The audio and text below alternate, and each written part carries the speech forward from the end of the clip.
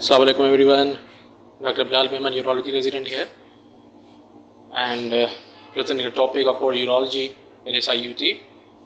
And my moderator is Dr. Shireen.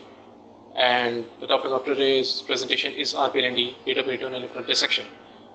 Before going into the detail of topic, I would like to explain regarding the embryological development of the testes. And the testes usually descend during embryological development to the posterior abdominal wall, the lymphatic drainage, the blood supply, that is in the higher up in the posterior abdominal wall. And the mass, when it involves the testes, it will involve the periaortic lymph nodes, while the mass which is in the scrotum, it will involve superficial lymph nodes. Now the topic after the presentation is the retroperitoneal lymph node dissection is mainly upon it that we will describe regarding its indication, regarding its contraindication, regarding its complications, surgical procedure, techniques, right? So the RPLND is usually defined as when there are packets of lymph node masses and in the retroperitoneum. Usually this is a complex procedure that requires the multiple expertise and surgeons and require the medical personnel and all other vascular team, because we have to also do other associated procedures with it. So this will be described in detail, and inshallah we will just try to explain each and every point regarding this RPLND, and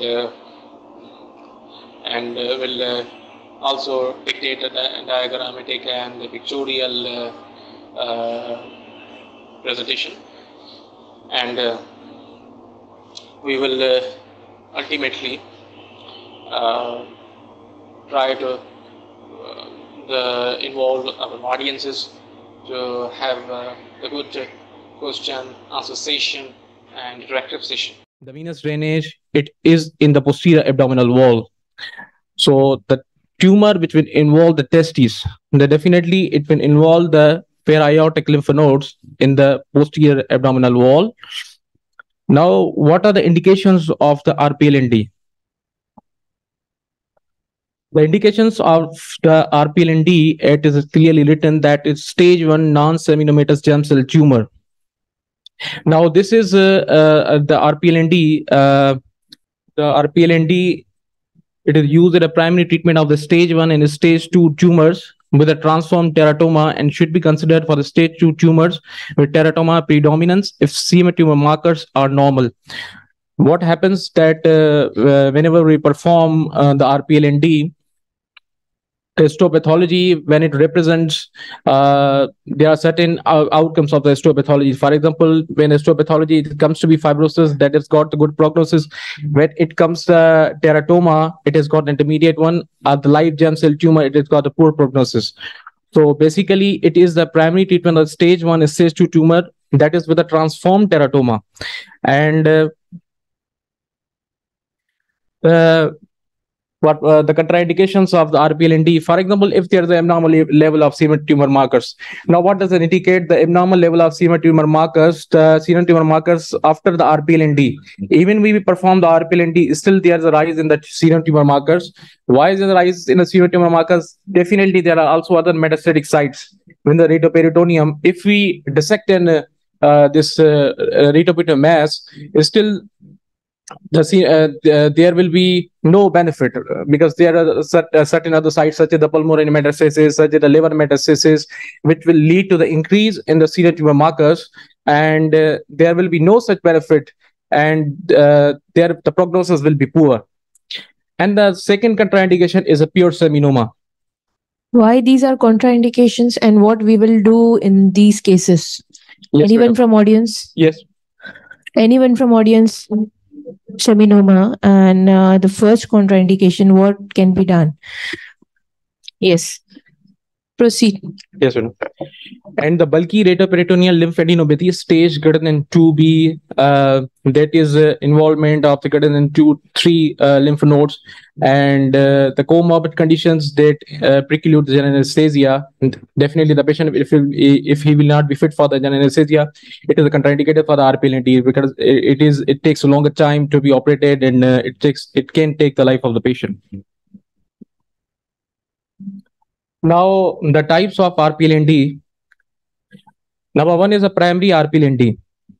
In the primary RPLNT, that is for the high risk clinical stage 1 and low volume clinical stage 2 non-semitic germ cell tumors with normal tumor markers.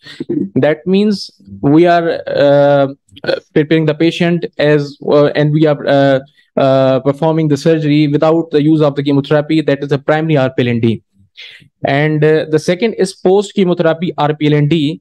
If you induce the chemotherapy and if there is a residual mass greater than 1 centimeter and the serum tumor markers, note this point that the serum tumor markers in the post chemotherapy, in the post RPLND, they are normal, and then that's why we are performing the post chemotherapy RPLND. One another type of RPLND, such as the desperation RPLND, in which there is the rise in the serum tumor markers despite we have used the chemotherapy, and that is another type of RPLND, which we will discuss in the subsequent slide. Now, the salvage post chemotherapy RPLNT, that is usually done after the induction and salvage chemotherapy. And fourth is a desperation RPLNT. Now, whenever there's an elevated serum tumor markers and we are performing the RPLNT, such type of RPLNT is known as a desperation or post chemotherapy RPLNT. Now, reoperative RPLNT, that we are, for example, initially we have performed the retroperitoneal lymph node dissection, and that involves the expertise of the surgeon, that involves the techniques, that involves the exposure of the surgeon. When the surgeon has got, when the surgeon is done the RPLNT lymph node dissection, and if still it is the incomplete dissection and greater than 10% of the tissue remaining in the retroperitoneum, and it will require reoperative. That means another time it is to be operated, but this will be the quite high risk case that is in the reoperative RPLND. So it depends upon the expertise and the person who has got a skill in the technique performed by him. And other is a resection or the late relapse. Now, what happens that we have performed the RPLND and the relapse time is greater than 2 years, and from the primary chemotherapy, and still there is a relapse of this disease, that is retroperitoneal lymph nodes, the mass, and then we perform the resection of that mass, and this is known as a resection of the late relapse. Now, what are the prerequisites of the RPLND? Now, the CT scan within a 6 week of surgery and serum tumor markers, that is within the 7 to 10 days. And the preoperative CT chest should be performed in all patients with prior lung lesions. Definitely,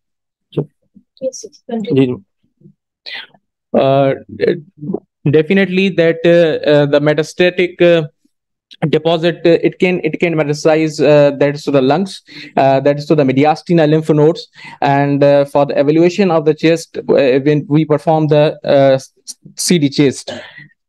And one more reason to do CT chest is if the patient has received chemotherapy, specifically bleomycin, that led to pulmonary fibrosis in most of the cases. So in that patient, the expertise anesthesia team should be taken on board prior to induction, so that any complications can be prevented beforehand. Yes, madam, definitely you're right. The patient who is receiving the bleomycin, he will go into the acute respiratory distress syndrome, and we have to keep the FiO2 at the time of anesthesia at the lower level, and we have to keep the minimizing these levels so that it cannot endanger the life of the patient. And not only for the low child, as well as the fluid management. Yes, definitely. Yes. Yes, very good. Yes, because our post RPLND there is a tachycardia, and usually the staff they will understand that this tachycardia it is because of the lower in output, and they will get the aggressive management, and that will keep that will bring the difficulty for the patient. Now the technique which we perform, the open RPLND, the laparoscopic and robot assisted. And in this era of the minimal invasive and a modern surgery, that usually we have got the surgeons the worldwide. Now the accepted phenomena are the technique which they are using is mostly the laparoscopic and robotic, but they are the surgeons are counted on the fingertips to perform these laparoscopic or robot assisted.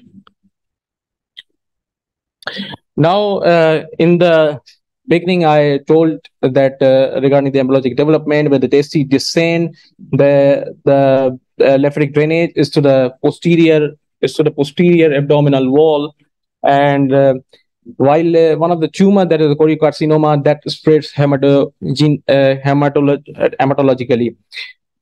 The right-sided testicular tumor can metastasize to the left side of the retroperitoneum, while the left side of the tumor that do not spread to the right side. Why?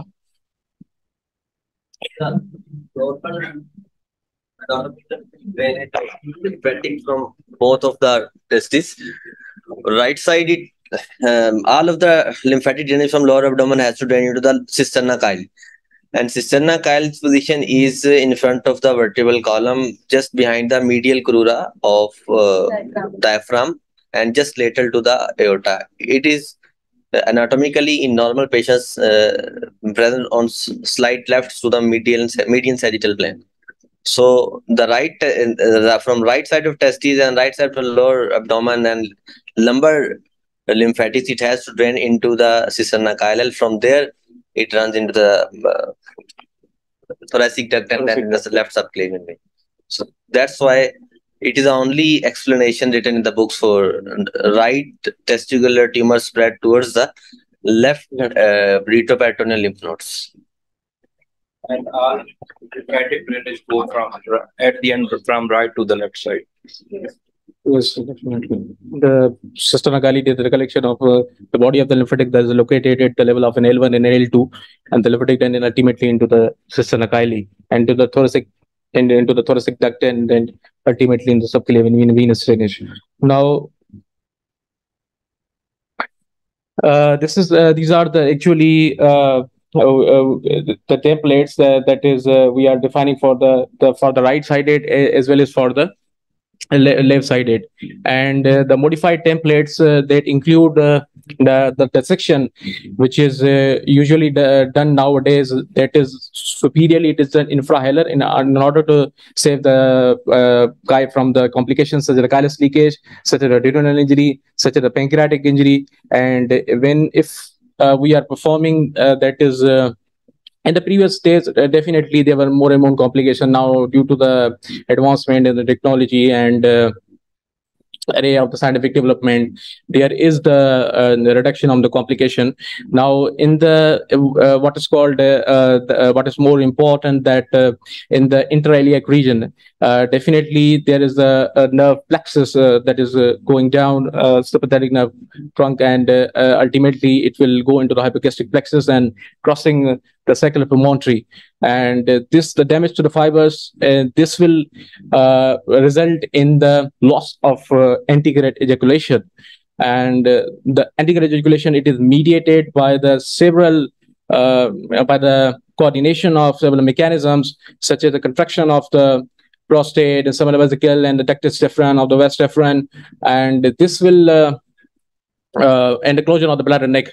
And so due to the these modified templates, we are facing the less and less complications in the retroperitoneal lymph node dissection.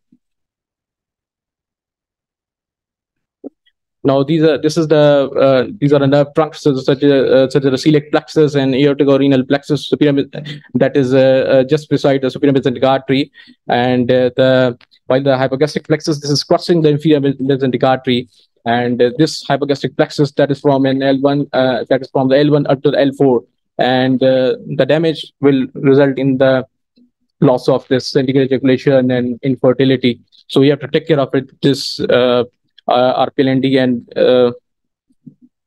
Okay, Bilal, can you please go back? yes, madam. Go back. Yes. Go back. As we can see, there are lots of nerve plexuses starting from celiac and terminating to pelvic visceral plexuses. And these plexuses are basically the collection of different nerves, gray rami, white rami, having some sympathetic fibers, some parasympathetic fibers. They involve each and every organ of the body most of the times, and sometimes also having interrelated communications. This is a reason why the pain on the one side is referred to the other side. Now, when RPLND is being done, the thing which should be taken into consideration is a nerve sparing. Now, this is the dotted area or the shaded area basically is the marking of how much the extent of RPLND should be done, or what should be the ideal boundaries of RPLND in case of both the right-sided tumors as well as the left-sided tumors. So anyone from audience can please explain if possible. Noman, can you please define the template or boundaries? And these are the important boundaries to learn for your exam as well. On both of the side, when you are doing right or modified template, this picture is showing bilateral lymphadenectomy from both sides. And I will explain that. This is the modified template for right or left testicular tumor retroperitoneal lymph node dissection. And on the picture labeled as C, it is right side. It started from just above the common iliac artery, and then on the lateral side, that is ureter, it is extent. And on the medial side, it extends up to the in front of aorta. From right side of lymphatics, there is another pictorial diagram which shows the lymph nodes present in both area. The lymph nodes we named accordingly. And on the left side, if you are doing only left modified template dissection, the left ureter is the limit of on lateral side. Inferiorly, the inferior mesenteric artery and the common iliac artery above border. And on superiorly, it is the renal hilum or renal vein. And on medial side, it is the interaortocaval lymph nodes. And in this picture, and this has shown the few lymph nodes and the nerve supply of the retroperitoneum. There are the major structure is thoracolumbar, which is a sympathetic trunk present on inside the antevertebral fascia, just behind the aorta and on both sides of the vertebral column. And we have to save this plexus. And to save this plexus and to do the complete RPLND on left side or right side, we have to sacrifice the lumbar veins also. And the most important complication which happens in normal non-nerve sparing RPLND is the sacrifice of hypogastric plexus. From hypogastric plexus, the postganglionic fibers, they usually innervates the bladder neck, and if this is sacrificed, the patient will be having the retrograde ejaculation and urinary incontinence due to the loss of control in the bladder neck mostly, and the external sphincter. This is some pictorial diagram which is showing the lymph node present in both sides. These lymph nodes are present just around the arterial supply of the retroperitoneum. From here, you can see this box is showing bilateral RPLND on by the two images, control mirror images, and this is showing the left-sided modified template. Just this is the common iliac artery, just above border of common iliac artery, and this small artery is the inferior mesenteric artery, and this is a para-aortic lymph nodes, and these are the hilar lymph nodes, which is the normal drainage of the left testicular tumor. And on the right side, from right common iliac artery, right ureter on the lateral side, hilar or renal vein on the superior side, and midly the interaortocaval lymph nodes. And on the left side, we have more pictures from the which is labeled that after the RPLND, the picture should be this like by after modified bilateral RPLND. Sympathetic trunk is running this. These are the anterior lumbar fascia, which is present in front of the vertebra. These are the sympathetic trunk. This person has cleared all of the lymph nodes from the IVC in front of the aorta by saving SMA, superior mesenteric, inferior mesenteric, common iliac, and the sympathetic trunk. So this picture is a post RPLND picture in nerve sparing RPLND. There is another picture which is showing the image. This is the right ureter, this is the left ureter. In here we can easily identify that the lymphatic sympathetic trunk is running here. This is a whitish non nerve sparing आरपीएलएनडी. वो हर चीज की मिराज होती है, तो हमारे यहाँ surgery की मिराज हम लोग तो आरपीएलएनडी को समझते हैं, लेकिन अब रोबोटिक आरपीएलएनडी minimally invasive जो चल रही है. This is another pictorial diagram. When you are removing the retrocaval and interaortocaval lymph nodes, you have to lift the both major vessels, the IVC and aorta. So these are the vascular retractors. They do not harm to the great major vessels. They just aside it, and you can remove the interaortocaval and retroaortic lymph nodes by saving the nerves. To save, yes, Umar, continue. Just this is a just preview. We have seen RPLND is done here, or metastatectomies are done here in our institute. It is a high volume center. A midline laparotomy incision from the xiphi sternum to the pubic symphysis is made, and for low stage disease, the bowels are retracted inside the abdomen. And for the right sided dissection, you have to land in the retroperitoneal zone.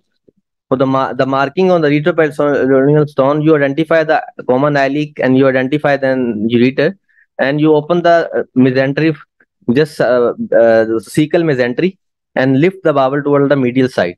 And on right side, if the major bulk of the disease or tumor is in the right side, and you have to do the extensive dissection, and you will lift the line of Told on the right side and enter the retroperitoneal space.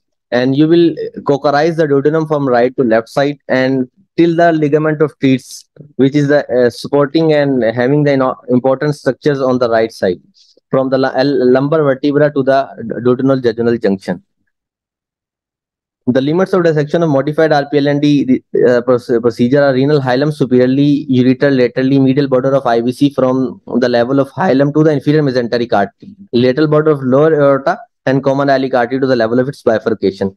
This is encompassing the left para-aortic and interaortocaval region.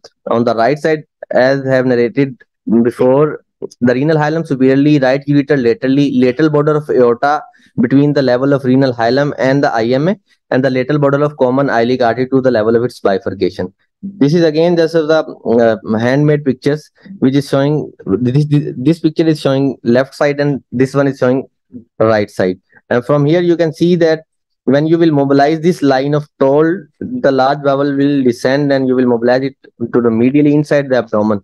If you are doing bilateral RPND, you have to put the bowel on the abdomen, not inside the abdomen. For right side, you can, or left side, for small mass and modified template, the bowel is dissected and put inside the just beneath the rib cavity. So, Okay. so far, what you have seen is the bound of the original template RPLND. On both the sides, the ureter are placed laterally.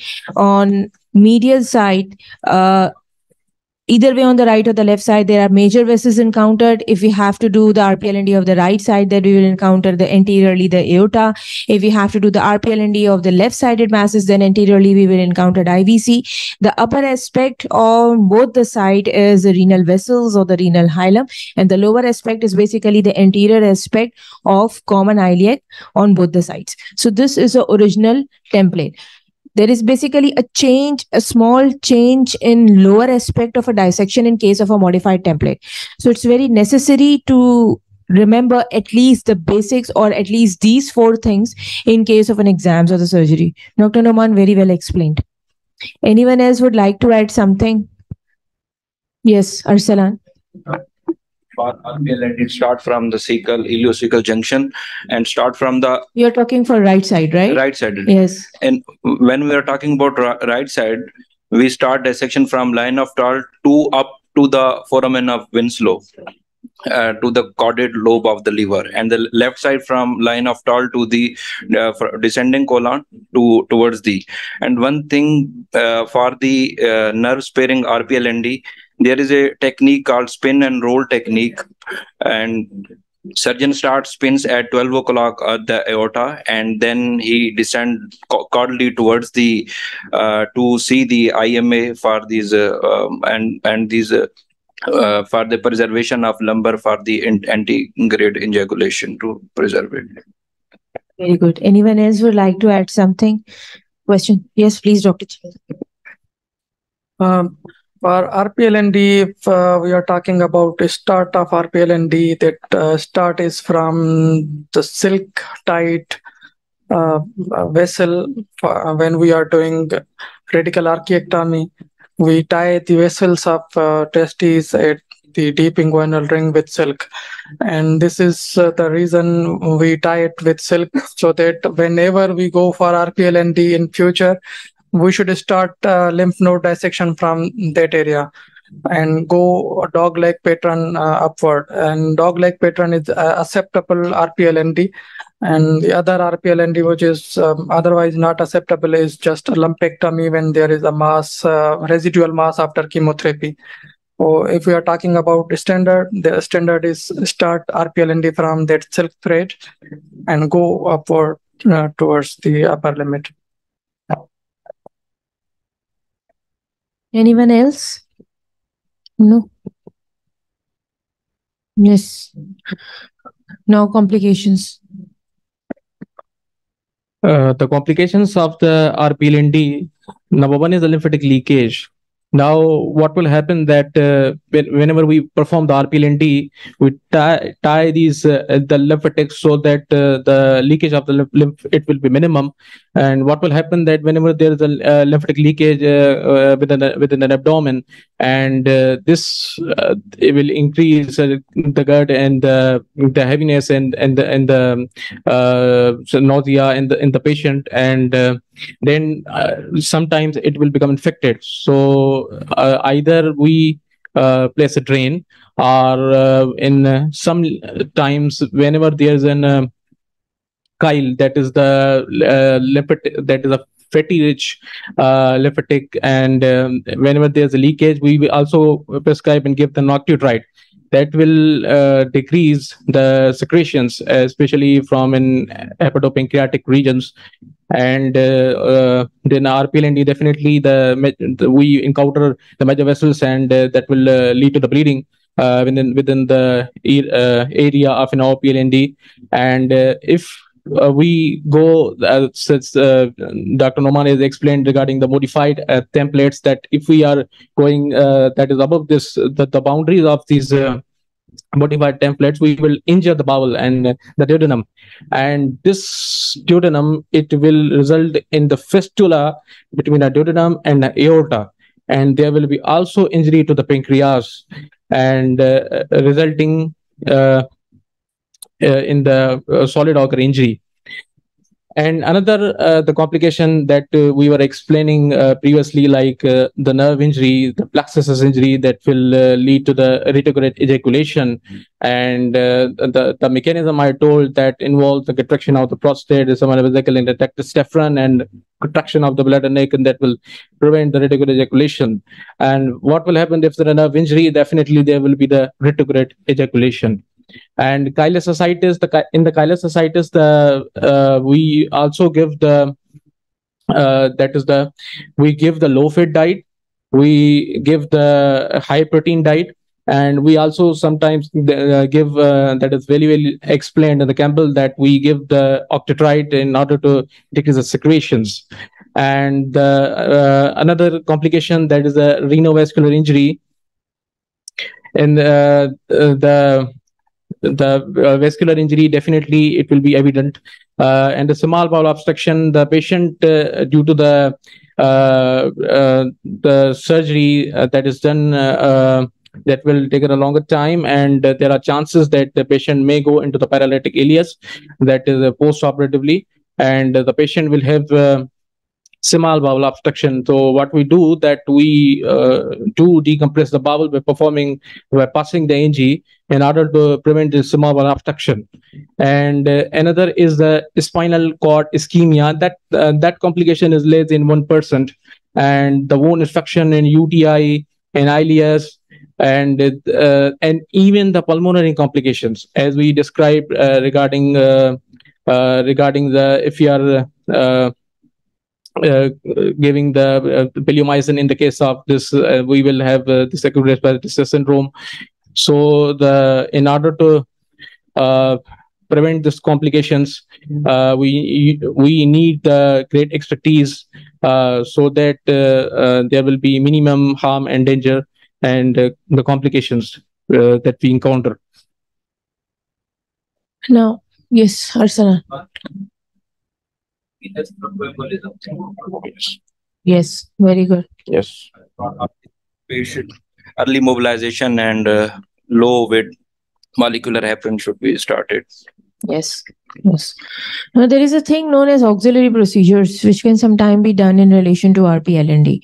For example, in 8 to 31% of the patients, sometimes the nephrectomy can be done along with RPLND, and specifically in those patients in which retroperitoneal tumor mass is mostly greater than 10 centimeter, or there is a teratoma, there is a viable tumor. These are the indications, or sometimes it's grossly merged with the tumor, that nephrectomy can be done. In auxiliary surgery, sometimes the injury of aorta and IVC can also be done, which should be repaired if the diameter is less than 25%. But if greater than 25%, then sometimes a patch can also be placed, which can be polytetrafluoroethylene or the Dacron graft. Similarly, the chylous ascites is also one of the indication, and is a damage, and auxiliary procedures like lymphangiogram, lymphangiocintigraphy, embolization can be performed. So if the retroperitoneal lymph node dissection is done, so a need of auxiliary procedure has to be counseled to the patient preoperatively as well. Okay. Yes, go ahead. Now these are this is the dissection, and this is RPLND that is done in an SIUT. It was performed by the Dr. Bilal, and the very well written, and the boundaries that this is the inferior mesenteric artery. Now inferiorly and superiorly the hilum, and laterally the ureter, and for the left side and right sided, as we define regarding that in the templates. This is basically a video that has been taken from internet, in which our surgeon has done the retroperitoneal lymph node dissection, and a clear catch specimen, a clear catch video of the vessels can be appreciated. And this was done robotically.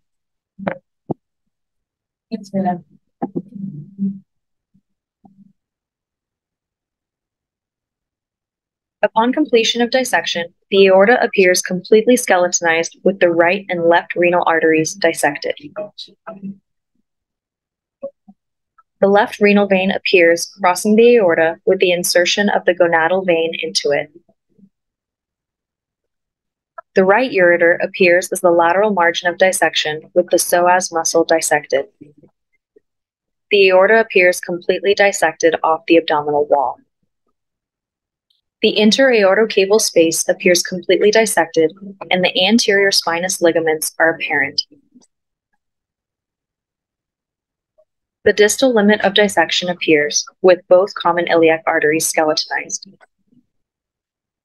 The right psoas major and minor appear, as well as the right ureter, as the lateral. Upon completion of dissection, both common iliac arteries skeletonized.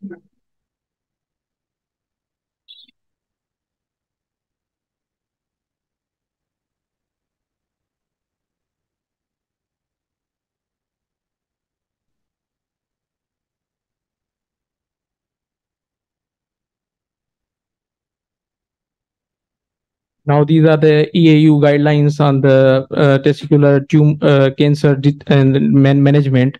Regarding the disease management, the cisplatin that is based chemotherapy to the testicular cancer is exclusively sensitive. And definitely we know that the testicular cancer, the tumor that is more chemosensitive, that has got the highest response. And in combination with the surgery and radiotherapy, that has resulted in higher cure rates with the disease. And regarding the germ cell neoplasia in situ, if the contralateral testis is normal, and the management options include orchiectomy or close observation or the yearly risk of developing that is the 50%. And in the patient with the solitary testes, local radiotherapy 18 to 20 gyre in the fractions of the 2 gyre should be considered. What happens that if the patient has got only one or a single testes, and if you want to preserve the fertility, the polar section of the testes should be performed in order to save the fertility, rather than removing the testes in block and performing the radical orchidectomy. We have to save this, in order to save the fertility, we perform the partial orchiectomy. And in the seminoma, the germ cell tumor clinical state, approximately 15% of the patient have got the subclinical metastatic disease, usually in the retroperitoneum, and relapse after orchiectomy alone. Adjuvant treatment decision should be based on thorough discussions with the patient, incorporating the potential advantages and disadvantages as well as the individual patient circumstances. Now, in the case of non-seminoma germ cell tumors, clinical stage management options include the surveillance, adjuvant chemotherapy, and retroperitoneal dissection. Overall, approximately 70% are cured with orchiectomy alone, and those with the highest feature of the lymphovascular invasion. That occurs in 50% and 15% with those without that is the lymphovascular with the invasion. Now, in the case of whatever we defined indications in the previous slides in the beginning, that was RPLND were performed in the case of the non-seminomatous germ cell tumors. And regarding the metastatic germ cell tumor, the first line treatment of the metastatic germ cell tumors, the histology of all primary tumors and prognostic groups and serum tumor markers during the first cycle of the chemotherapy in the poor prognosis. And regarding the seminoma, that is the clinical stage 2A and 2B. And regarding the metastatic disease, that is 2C and 3. In case of life-threatening disseminated disease, the chemotherapy should commence immediately, particularly when the clinical picture supports the orchiectomy can be delayed until clinical stabilization of the occurs, and subsequently be performed in combination with a resection of the residual lesions. And when whenever we perform, for example, we are performing the RPLND and the primary RPLND, and post chemotherapy we are giving the chemotherapy, and if there is still remaining of the residual tissue, or if there is still rise in achievement tumor markers, or if there is international germ cell consensus group, if it is poor and the prognosis will be poor, the patient will be labeled at a high risk, right? And so that it will affect the prognosis. And if after the chemotherapy we are performing the in the post chemotherapy RPLND, we usually look the factors and outcomes of the RPLND affecting the prognosis. For example, if it turns out to be the viable germ cell tumor, and definitely that has got the bad prognosis if it is in a higher number, while the teratoma or the fibrosis, no only surveillance it will be required and no further intervention it will be needed. It turns out to be the fibrosis in histopathology after the this RPLND. And in the solitary testes, if you are performing this polar resection and we are giving the we give after this surgery the radiotherapy in the ratio of 90 to 20 gyre, and this radiotherapy, it it can affect obviously the testicular the function and even spermatogenesis. But we, in order to preserve the fertility, we have to take the risk, and this will these are the certain exceptions in which we perform that partial one. So thank you.